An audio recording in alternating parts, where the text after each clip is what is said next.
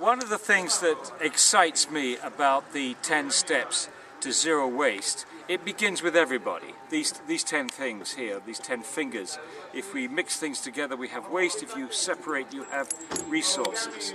And then, as we get to the end of the 10 steps, we are involving our professors and students in the researching of bad industrial design at the residual screening and research facility. The idea is that this is a place where community responsibility at the back end comes face to face with industrial responsibility at the front end. And we have to say to industry, if we can't reuse it, recycle it or compost it, then you guys shouldn't be making it. We need the fourth R, which is redesign. So we have reduce, reuse, recycle. That's community responsibility. But industrial responsibility is the fourth R, redesign.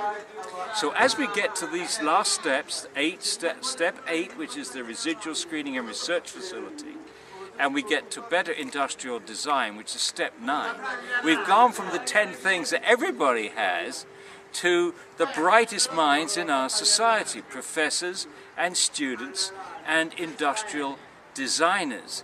And the reason that they are important is that Refugee Zero is the stepping stone, a concrete stepping stone to sustainability.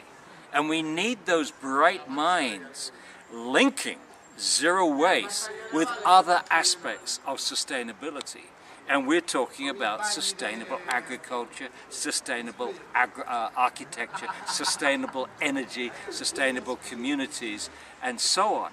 So this idea of using researchers, professors, designers in linking to other things fits into this idea that Livio has and others have of linking this up with the sustainable energy, Jeremy Rifkin's ideas, the food, the slow food movement, the 0 kilometers, local production.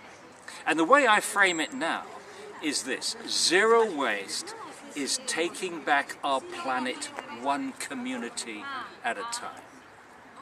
Taking back our community, taking back our planet one community at a time. We have to own our own water, we have to own our own food, we have to own our own resources in the waste stream. And I think this is very much in line with what Professor Livio is talking about with this manifesto. It's being comprehensive now about what it means to take back your own community, what it means to take your community towards a sustainable future.